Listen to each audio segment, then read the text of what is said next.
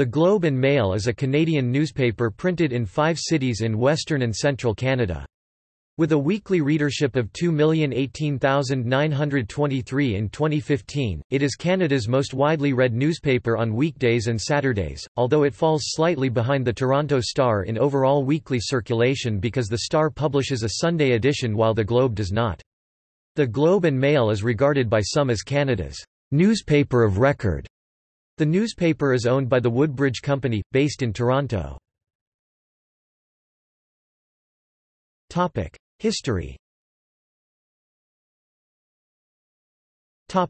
Forebears. The predecessor to the Globe and Mail was called the Globe. It was founded in 1844 by Scottish immigrant George Brown, who became a father of Confederation.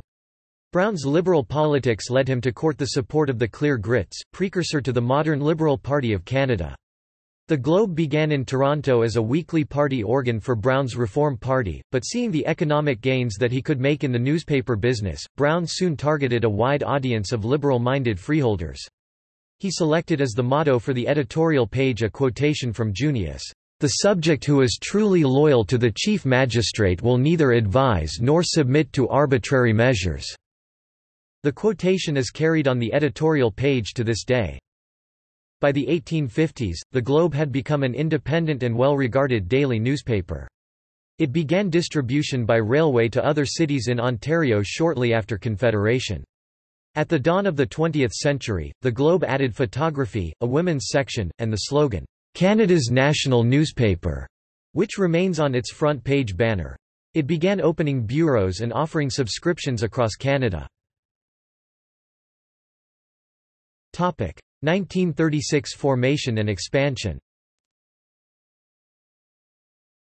On 23 November 1936, the Globe merged with the Mail and Empire, itself formed through the 1895 merger of two conservative newspapers, the Toronto Mail and Toronto Empire. The Empire had been founded in 1887 by a rival of Brown's, Tory politician and then Prime Minister Sir John A. Macdonald. Press reports at the time stated, "The minnow swallowed the whale," because the Globe's circulation at 78,000 was smaller than the Mail and Empire's 118,000.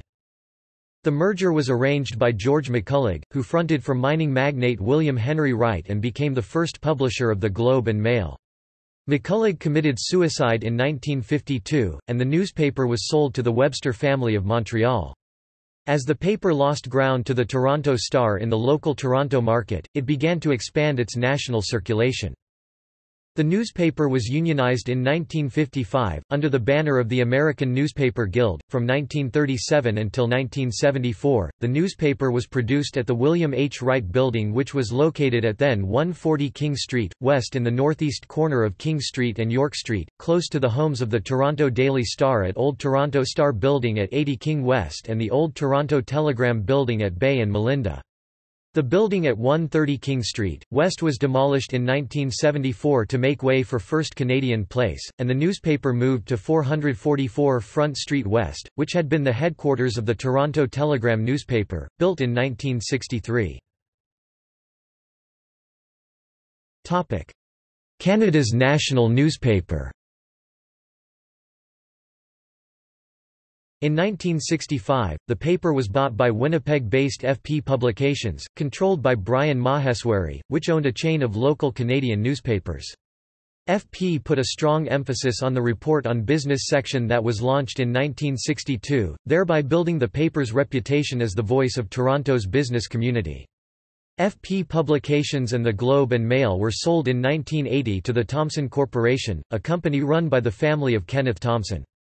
After the acquisition there were few changes made in editorial or news policy. However, there was more attention paid to national and international news on the editorial, op-ed, and front pages in contrast to its previous policy of stressing Toronto and Ontario material. The Globe and Mail has always been a morning newspaper. Since the 1980s, it has been printed in separate editions in 6 Canadian cities: Montreal, Toronto several editions, Winnipeg, Estevan, Saskatchewan, Calgary and Vancouver. Southern Ontario Newspaper Guild employees took their first ever strike vote at the Globe in 1982, also marking a new era in relations with the company. Those negotiations ended without a strike, and the Globe unit of song still has a strike-free record. Song members voted in 1994 to sever ties with the American-focused Newspaper Guild. Shortly afterwards, Song affiliated with the Communications, Energy and Paperworkers Union of Canada (CEP), under the editorship of William Thorsell in the 1980s and 1990s. The paper strongly endorsed the free trade policies of progressive Conservative Prime Minister Brian Mulroney. The paper also became an outspoken proponent of the Meech Lake Accord and the Charlottetown Accord, with their editorial the day of the 1995 Quebec referendum mostly quoting a Mulroney speech in favour of the accord. During this period, the paper continued to favor such socially liberal policies as decriminalizing drugs including cocaine, whose legalization was advocated most recently in a 1995 editorial, and expanding gay rights. In 1995, the paper launched its website, globandmail.com. On 9 June 2000, the site began covering breaking news with its own content and journalists in addition to the content of the print newspaper. Bell Globemedia merger 2001.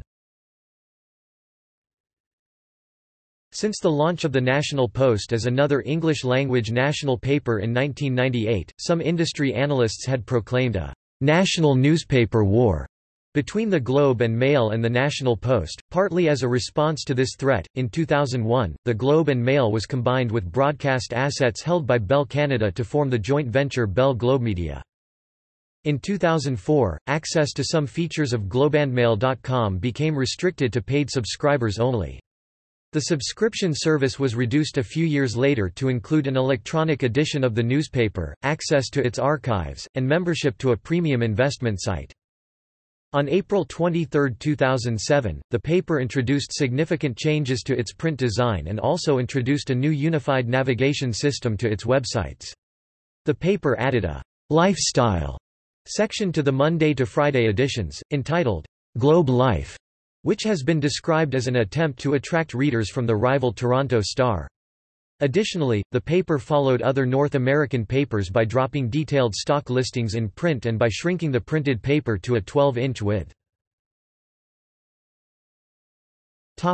Bell Globemedia divestment 2010. At the end of 2010, the Thomson family, through its holding company Woodbridge, reacquired direct control of the Globe and Mail with an 85% stake, through a complicated transaction involving most of the Ontario-based mediasphere. BCE continued to hold 15%, and would eventually own all of television broadcaster CTV Globemedia. Redesign and relaunch 2010. On October 1, 2010, the Globe and Mail unveiled redesigns to both its paper and online formats, dubbed, "...the most significant redesign in the Globe's history", by editor-in-chief John Stackhouse.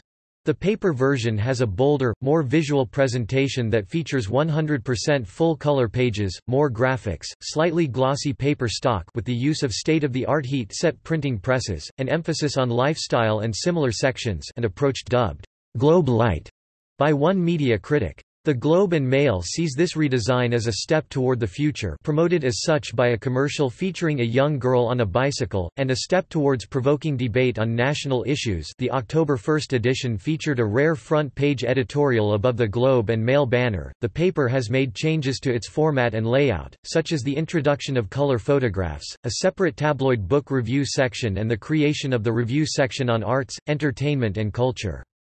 Although the paper is sold throughout Canada and has long called itself, "Canada's national newspaper", the Globe and Mail also serves as a Toronto metropolitan paper, publishing several special sections in its Toronto edition that are not included in the national edition. As a result, it is sometimes ridiculed for being too focused on the Greater Toronto Area, part of a wider humorous portrayal of Torontonians being blind to the greater concerns of the nation. Critics sometimes refer to the paper as the Toronto Globe and Mail, or Toronto's national newspaper. In an effort to gain market share in Vancouver, the Globe and Mail began publishing a distinct West Coast edition, edited independently in Vancouver, containing a 3-page section of British Columbia news, and during the 2010 Winter Olympics, which were staged in Vancouver, the Globe and Mail published a Sunday edition, marking the first time that the paper had ever published on Sunday. Changes since 2010. In October 2012, the Globe and Mail relaunched its digital subscription offering under the marketing brand, Globe Unlimited, to include metered access for some of its online content. In 2013, the Globe and Mail ended distribution of the print edition to Newfoundland. In 2014, the then-publisher Philip Crawley announced the recruitment of a former staffer returned from afar, David Walmsley, as editor-in-chief, to be enacted 24 March. The headquarters site at 444 Front Street, West was sold in 2012 to three real estate firms: Ryokan Real Estate Investment Trust, Allied Properties Real Estate Investment Trust and Diamond Corporation, who plan to redevelop the 6.5 acres (2.6 hectares) site at Front Street West into a retail, office and residential complex. In 2016, the newspaper moved to 351 King Street East, adjacent to the former Toronto Sun building. It now occupies 5 of the new tower's 17 stories, and is named the Globe and Mail Centre. Under a 15-year lease, in 2015, the Woodbridge Company acquired the remaining 15% of the newspaper from BCE. Globe and Mail employees are represented by Unifor, whose most recent negotiations brought in a 3-year contract, which was to end in 2017. In the spring of 2017, the company offered, and the Guild voted to accept, a 1-year extension of this contract, which was then due to expire in 2018. In 2017, the Globe and Mail refreshed its web design with a new pattern library and faster load times on all platforms. The new website is designed to display well on mobile, tablet, and desktop, with pages that highlight journalists and newer articles. The new website has won several awards, including an Online Journalism Award. The Globe and Mail also launched the News Photo Archive, a showcase of more than 10,000 photos from its historic collection dedicated to subscribers. In concert with the Archive of Modern Conflict, the Globe and Mail digitized tens of thousands of negatives and photo prints from film, dating from 1900 to 1998, when film was last used in the newsroom. The Globe and Mail ended distribution of the print edition to New Brunswick, Nova Scotia, and Pay on 30 November 2017. Report on business.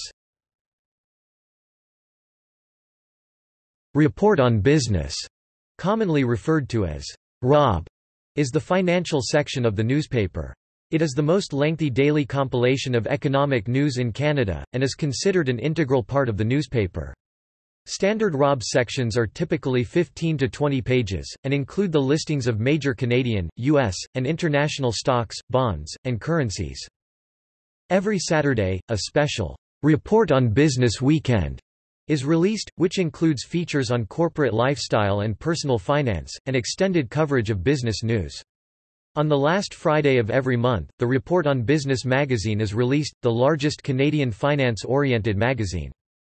Business News Network, formerly ROB-TV, is a 24-hour news and business television station, founded by the Globe and Mail but operated by CTV through the company's relationship with CTV Globemedia. Top 1000. The Top 1000 is a list of Canada's 1,000 largest public companies ranked by profit, released annually by the Report on Business magazine. Controversies. Satirical nicknames for the paper include Mop and Pail or Grope and Flail, both of which were coined by longtime Globe and Mail humour columnist Richard J. Needham. The University of British Columbia's student paper, the UBC, published a parody issue titled Glib and Mail.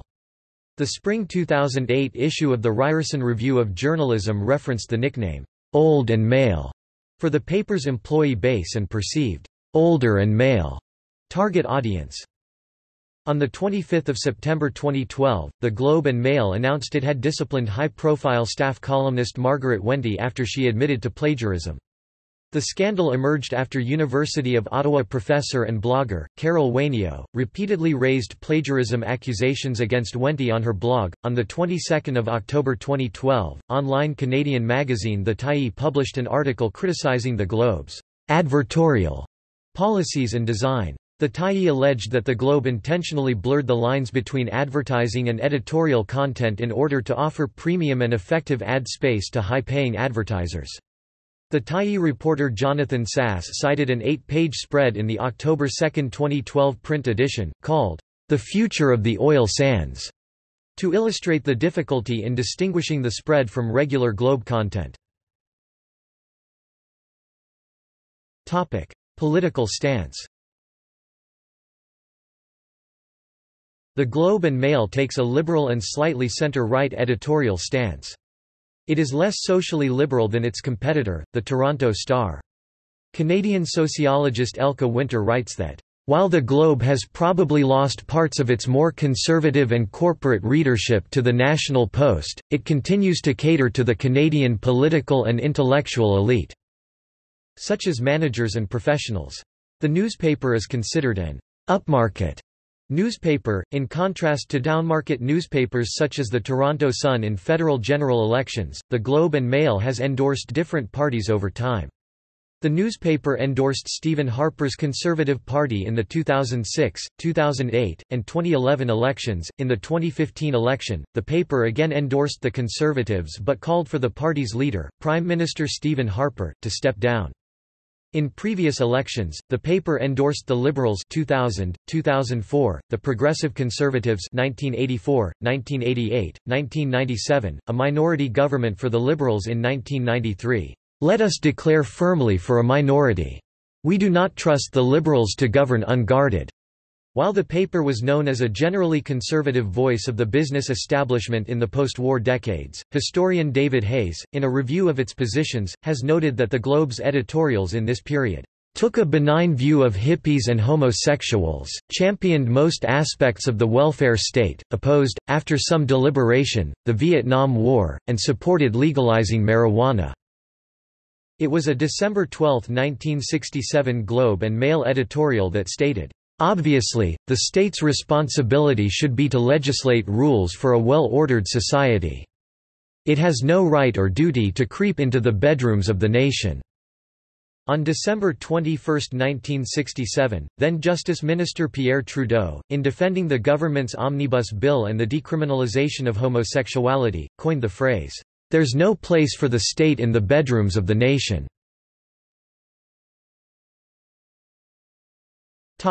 Editors-in-chief. George McCulloch (1936–1952), Oakley Dalglish (1952–1963), R. Howard Webster (1963–1965), James L. Cooper (1965–1974), Richard S. Malone (1974–1978), Richard Doyle (1978–1983), Norman Webster (1983–1989), William Thorsell (1989–1999), Richard Addis (1999–2002), Edward Greenspan (2002–2009), John Stackhouse (2009–2014), David Walmsley (2014–present). Topic: Key people present. Topic: Senior editors. David Walmsley, editor-in-chief. Sinclair Stewart, deputy editor. Derek DeCloet, executive editor and editor, Report on Business. Cynthia Young, head of audience. Kevin Sue, head of experience. Angela Pacienza, head of newsroom development. Topic: Foreign bureaus. Americas. Adrian Morrow, Washington bureau chief. Stephanie Nolan, South America bureau, Rio de Janeiro. Tamsin McMahon, California, San Jose.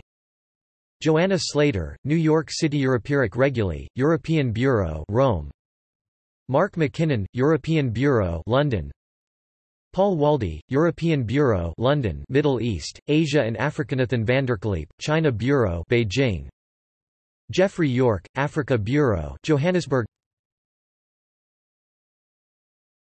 Topic: Staff columnists.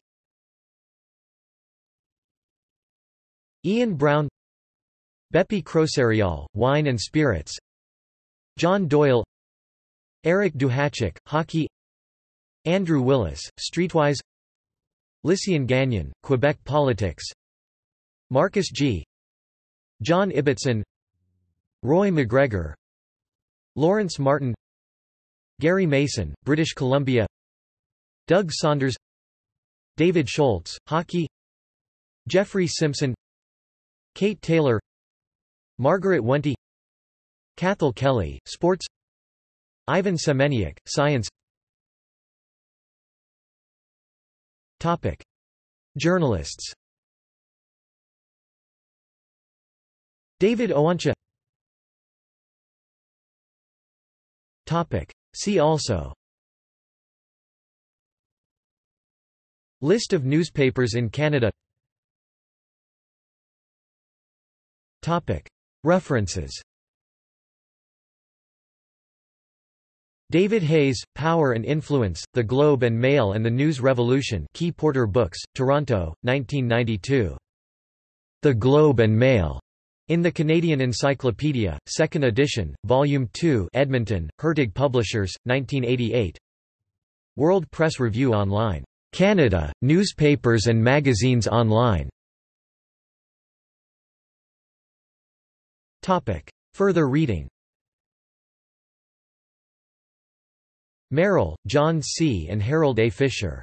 The World's Great Dailies, Profiles of 50 Newspapers 1980, pp 138–42.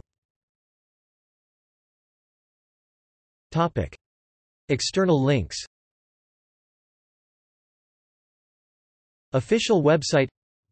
Report on Business magazine.